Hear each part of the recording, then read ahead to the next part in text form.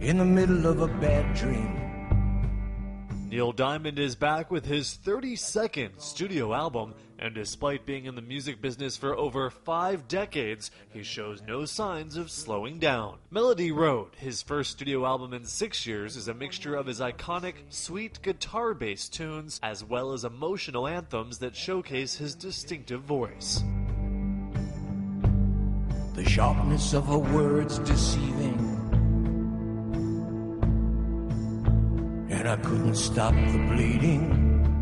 Well, I'd like my fans to say, he still got it. And better than ever.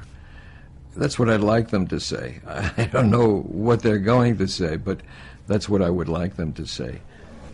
The Grammy-winning singer has sold more than 125 million albums worldwide, had 56 songs on Billboard's Hot 100, including 37 top 10 singles and 16 top 10 albums. He was inducted into the Rock and Roll Hall of Fame in 2011.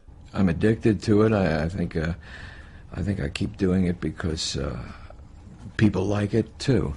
It's so the reception is there, and my devotion to the job is there, and it's turned out to be wonderful.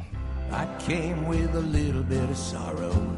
Fans will have the chance to hear Diamond perform the new songs live. He'll be hitting the road for a 2015 tour in support of Melody Road. You had, that's how we started together, and how together we're gonna stay.